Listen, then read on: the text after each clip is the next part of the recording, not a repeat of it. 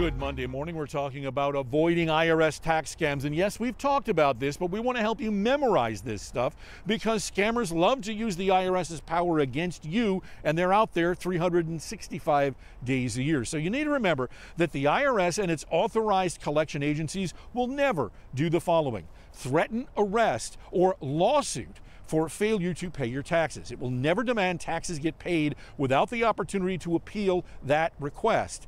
The IRS will never ask for credit or debit card numbers over the phone.